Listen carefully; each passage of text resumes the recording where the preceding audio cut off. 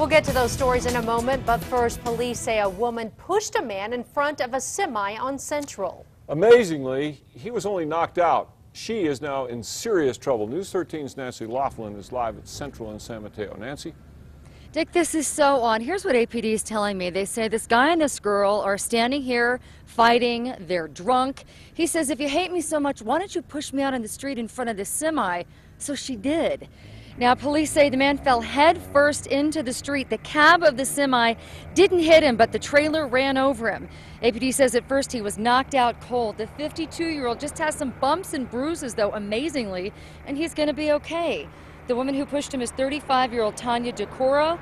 Police have charged her with aggravated battery with great bodily harm. Police say the driver of the semi was not going more than 15 miles an hour because he was making a turn.